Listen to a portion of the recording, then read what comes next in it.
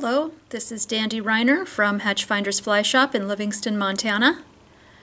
Today, for the fly shop, I've been tying up some Shakey Bealys. Shakey Bealy was created by a gentleman named Nick Nicholas out of West Yellowstone. He named it after another gentleman named Bealy. I believe this Bealy was a park ranger. And Bealy would get so excited about fishing that he would literally shake with enthusiasm. So here we have the Shakey Bealy. It's a soft hackle. We've got a Krystal flash for the Shuck, Mallard for the tail. The dubbing is an amber colored dubbing. Brown floss for the rib. Orange ostrich herl for the thorax. And Hungarian partridge for the hackle. We're using a Dai-Riki 280 hook. This is a size 16. These work great in 14s and 12s. I'm using an 8/0 thread. The color is Rusty Dun. I'm going to go ahead and make a thread base here. Just to the hook point. First thing is I tie in my Krystal flash, and I'm using gold Krystal flash. If you would like to use a pearl or a red, I don't think it matters too much, just as long as you have a little bit of Krystal flash. I have 4 strands. I'm going to tie it in at the end here, right at the hook point. I'm going to run my thread up to about 2/3, and I'm going to let this front part here just hang out for a minute. Run my thread back.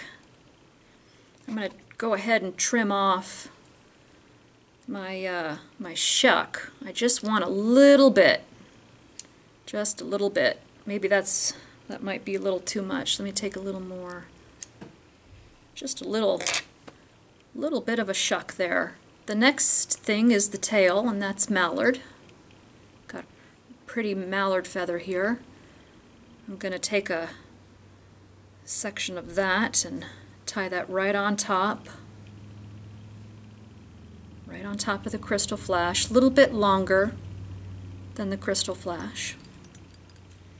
Tie that in with a few good wraps.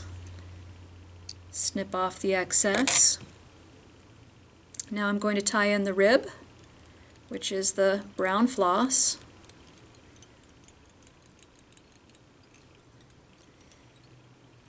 Once that's secured, go ahead and dub your body. Here's the dubbing I'm using. It's a nice amber color.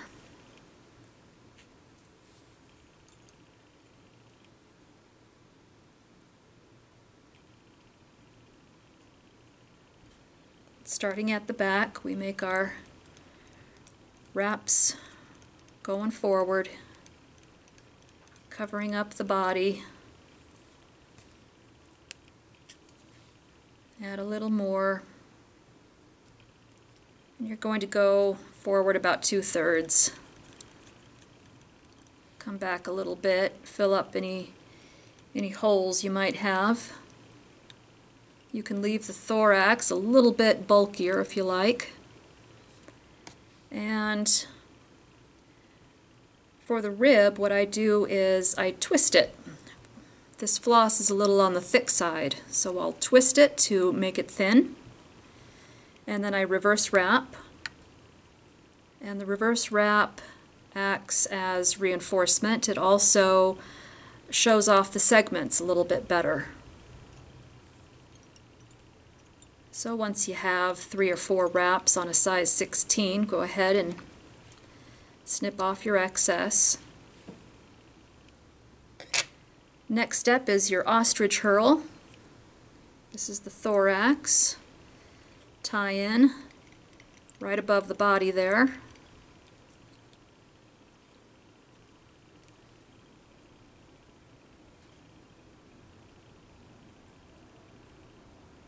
got about 5 wraps on this guy. That adds a really nice pop of color with this orange. Alright, and it's at this step here we'll go ahead and fold this back. And you don't want to fold it back to where it's laying like a wing. You want to collar it. And what that means is you want a few pieces on the side and a piece on the top. And make your wraps.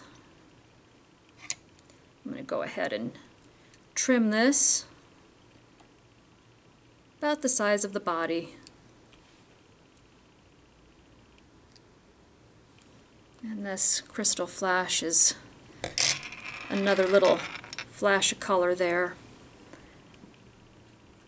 The final step is the Hungarian Partridge. These feathers I have, they're beautiful feathers, but they are on the dainty side, so I'm going to tie it in at the butt section here. I've peeled away any fuzzies, tie it in at the butt section, right behind the eye, in front of the ostrich herl. Trim away that little stem. If you choose to tie it at the tip of the feather, you can certainly do that. I'm going to take my Hackle pliers and I'm going to do just one wrap on this size 16. If you're tying a larger size, you can add another wrap or 2. Just keep your wraps one in front of the other. Trim away my little tag end there.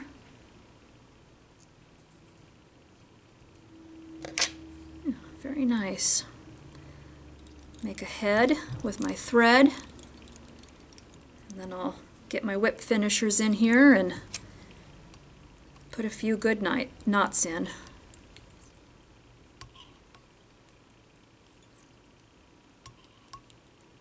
Very easy, not difficult at all.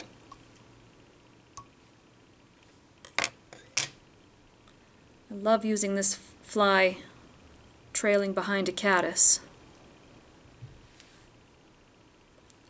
So there it is.